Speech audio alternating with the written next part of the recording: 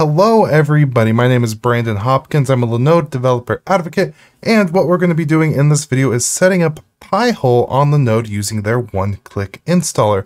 But we are not going to be stopping there. Once we have PiHole set up, we will then set up a recursive DNS server using Unbound and then use PiVPN, creating our very own virtual private network that we can connect to from anywhere in the world. So in the simplest terms, PiVPN is going to allow us to securely tunnel our network through our Linode, and we're going to be doing this using the WireGuard option. And then Unbound is going to allow us to communicate with the authoritative name servers directly, so then we don't have to use a third-party name server such as Google or Cloudflare. Now, this may cause slightly slower loading times the first time you connect to websites, but this information will be stored and cached, so you'll have better performance going forward. And then the cherry on top is going to be PiHole actually filtering out ads using their extensive block list and giving us a wonderful dashboard to go ahead and manage all of this.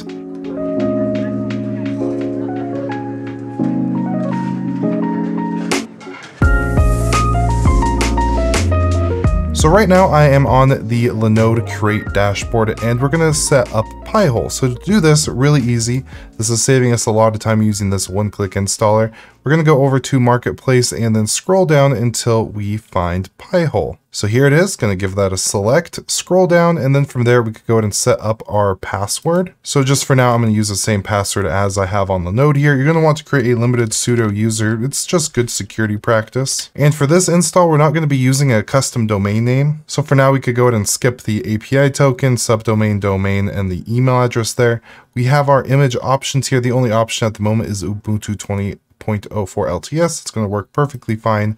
For region, you're going to want to take an extra bit of consideration here because this is going to be a VPN.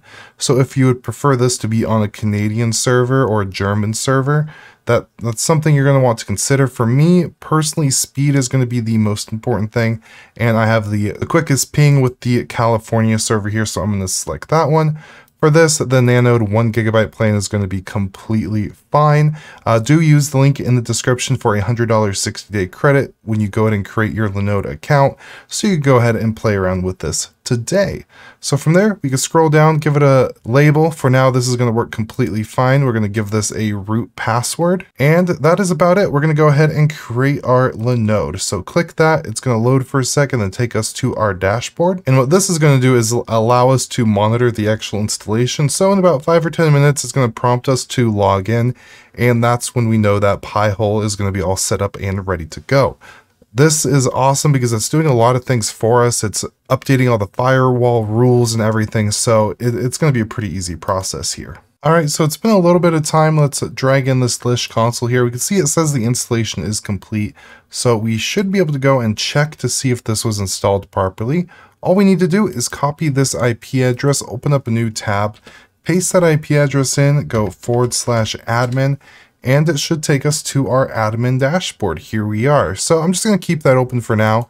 And let's copy the SSH access right here. So give that a copy. And what I'm going to do now is open up the terminal. So here we are. I am in Windows at the moment. So I'm going to go ahead and minimize this, paste in what we just copied. I'm going to switch this to my limited sudo user. So I'm going to change this from root to Brandon.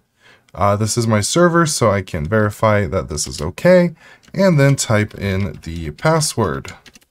And once we're in, we're going to do some pretty simple server administrative stuff at first, and most important is to run a full system update. So sudo apt update and a sudo apt upgrade, and we're going to go -y just to automatically confirm that I want all of the updates available to me. And we can see there's about 4 packages being updated, so we'll just go ahead and wait for that real quick. So it just finished up there. Now, one thing we're going to check is to make sure our host name is correct. If you go ahead and type host name, we can see it is a linodeusercontent.com. That's perfect. If we open up our web browser real fast, you can see right here, this is your host name. So you want to make sure these match. If this said something else, you want to copy this, and you'd want to run a sudo hostname ctl set-hostname, and then paste over what it says over on PiHole. Another thing we want to check is our time zone, so we do time, date, CTL, enter, And this is actually incorrect, so we're going to go ahead and set our time zone. So we're just going to add sudo in front of that and then do a set-time zone. And for me, I know I am America-Los_Angeles. Hit enter. And now if I check the time zone, you can see it is good to go. Now, you should match this up to where you placed your server or where your server location is. And if you do want to see all your time zones, you could just do time date CTL list time zones, hit enter, and it will give you just about everything that you can select from. So I'm going to go Control C to back out of there. And now what we're going to do is install Unbound so we can set up recursive DNS so then we don't have to rely on some sort of third party. So to install Unbound, you just type in sudo apt install Unbound, go ahead and hit enter, and then we're going to want to hit enter to proceed with the installation. And now it's going to give us something that looks like there was an error. There is not. We just need to go ahead and fix the configuration. You can see right there, it failed to start the Unbound DNS server. And this right here is the official documentation for Unbound. So what we could do is go ahead and scroll down, and we're going to want to copy in this configuration file here. And it's going to need to be in this location. So what we can do is give this a copy, go back over to our terminal, and do sudo nano, and then paste in that. It's going to be in the etc unbound.conf.d in the PiHole conf. So hit enter. And now what we're going to do is copy and paste over this entire configuration file. So go ahead and select that, give that a Control C, and then let's paste it on over into Nano. Now the main reason that we're doing this, or one of the main things in this configuration file, is changing the port from 53 to 5335 because PiHole is currently using port 53 and we do not want it to interfere with our PiHole installation. So in this case, our normal PiHole installation is going to act as our DNS server, and that is going to forward any requests to Unbound on port 5335. And then Unbound will go out and find those authoritative name servers, and then forward that information back over to PiHole, in which PiHole will go ahead and strip out all those ads and deliver the content to you. So from here, Control O, enter to save that out, Control X. And now what we're going to want to do with this new configuration file is restart the Unbound service. So it's just sudo service unbound restart, hit enter, and now we can confirm that this is all proper with a dig command. So we're going to do dig pihole.net at 127.0.0.1-p for the port, and then that 5335 port, hit enter. And all this looks good. There was no error. So now what we're going to need to do is log into PiHole and change our upstream DNS settings. And that's pretty easy to do. We're just going to go back over to PiHole here. We're going to log in. And then here we're going to go ahead and input the password we created over on Linode. Once you have that inputted, I'm going to go ahead and let it remember me and then log in. So from here, what we're going to want to do is go down, go to settings, and then go over to DNS. You can see right now, the two selections for IPv4 is the Google DNS servers.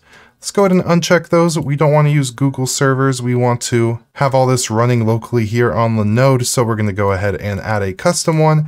And this is going to be what we just checked. So the 127.0.0.1, and then a hashtag or pound sign, depending on how old you are, and then 5335. So from there, we could go ahead and scroll down, save these changes, and now it will go ahead and find all the domain and DNS information itself. So now actually connecting to this and using this isn't really possible in a safe way without doing it through a VPN.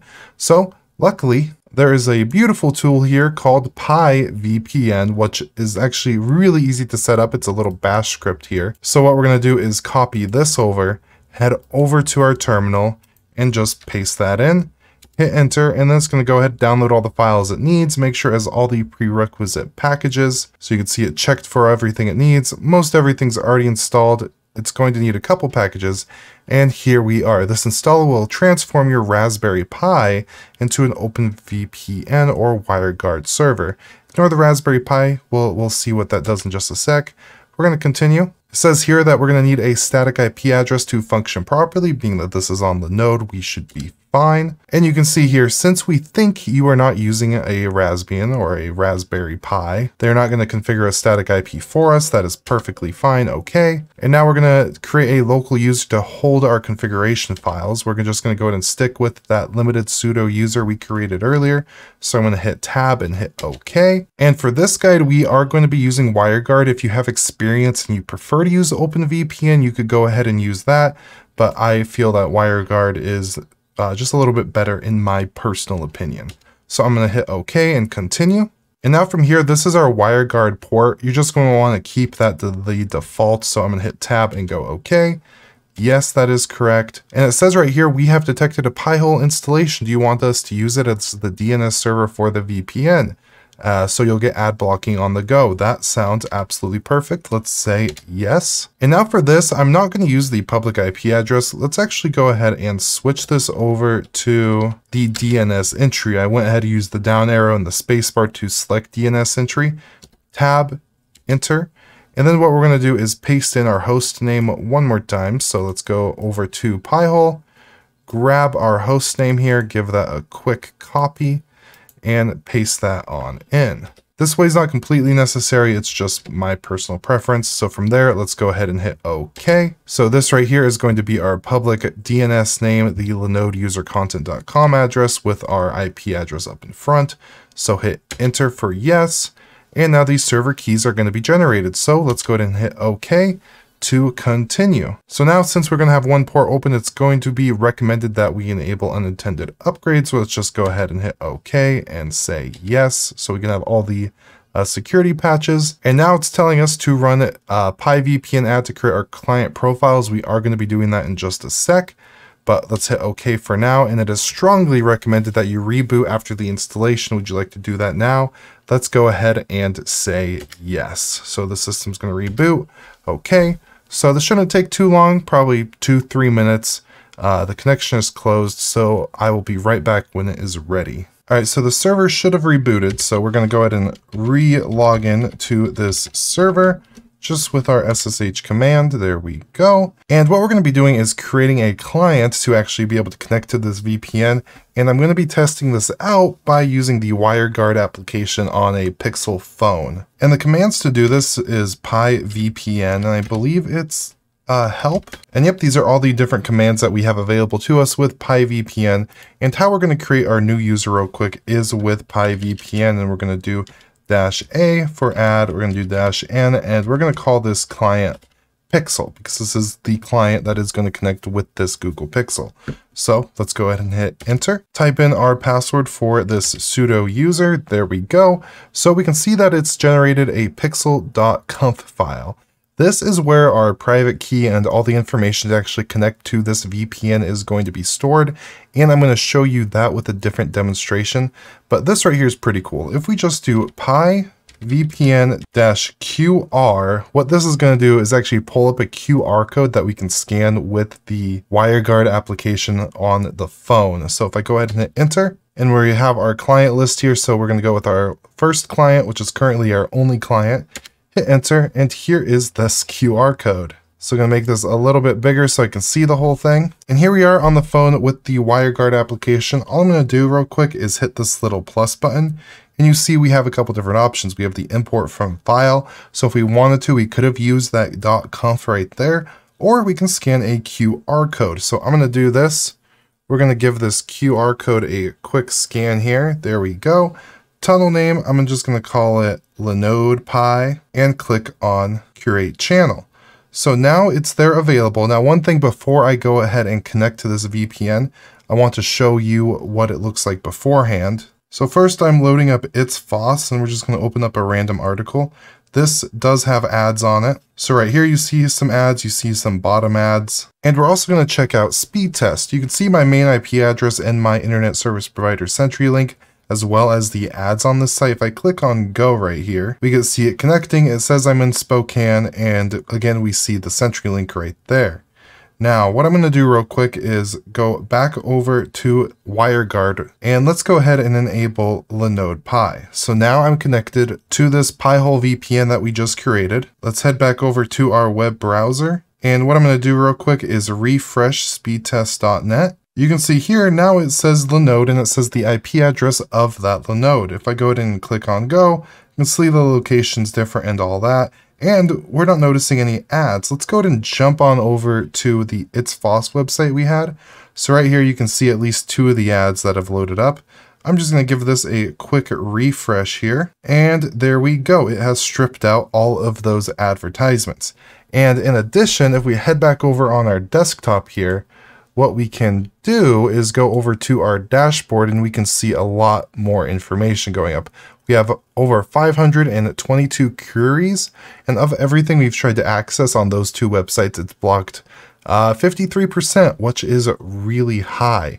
If we go over here to our query log, you can see everything that it's allowing through and everything that it's blocking, and it's been answered by the local host on the port 5335. So that is our recursive DNS server working perfectly fine. So at this point, I would call this a success, but one thing I do want to show you real quick is connecting to this using that conf file on a desktop.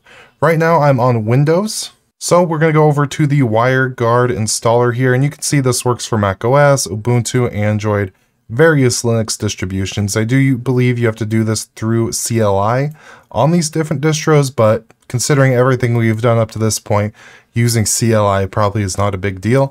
But I'm going to demonstrate this on Windows real quick. Let's just grab this WireGuard installer.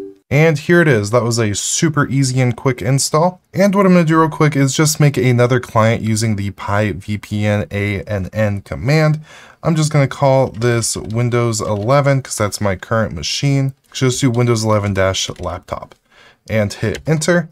And now we can see the conf file was saved successfully, and it is in my home, my user, and my configs directory. Now we could use the terminal to pull these files, but one of my favorite things to use here is FileZilla. All I'm going to need to do is copy this IP address, and we're going to connect to this as a FT or SFTP client. So SFTP, paste in that IP address. The username is Brandon with the password that I inputted. We're going to go ahead and save that password, hit OK, and here we go. So now if we go into configs, you can see the 2 client users we have here. So this is the Windows 11 laptop that we just created. I'm going to go ahead, move this to my desktop. So if I just drag and drop it over here, the file is queued, it has been moved. So now if we open up WireGuard here, we should be able to import this. If we go to a website that I know has a little bit of ads, It's Foss is going to be that example. So here we go. We see a bottom banner ad. We see a banner ad there. We see ads here on the side. So let's go ahead and use WireGuard and import the tunnel files. Go over to our desktop. Here it is, and hit open. So this imported our public keys, the private keys are in the file, our addresses, our DNS, all that is right here. So all we need to do is click on activate, and now it is active. So if I go ahead and refresh this page, it should go ahead and pull all the ads out using PiHole, which I do believe it has done. All these are gone, the banner ads are gone, so that's looking good. And then again, if we go to the speed test website, we can see that it's registering as Linode with that Linode IP address. Hit go, and then it's going to do this through that Linode VPN. So that was how to set up a PiHole DNS server on the node with recursive DNS and a self-hosted VPN. Lots of cool stuff we did today. And you can see even doing this through Linode, our download speeds are really good. The only difference is the ping is slightly higher than it would be if I wasn't using a VPN, but that's going to be the case no matter what VPN provider you end up using. With all that, I do hope you enjoyed this video. Again, if you'd like to go ahead and try all this out, there is that $100 60-day credit link down below. Links to anything we mentioned in this tutorial will be included down below as well. And if you enjoy this type of content, any type of cloud computing content, this is a wonderful channel to be subscribed to. So make sure you do subscribe, you ring that bell so you do not miss any future uploads. With all that, have a beautiful day and goodbye.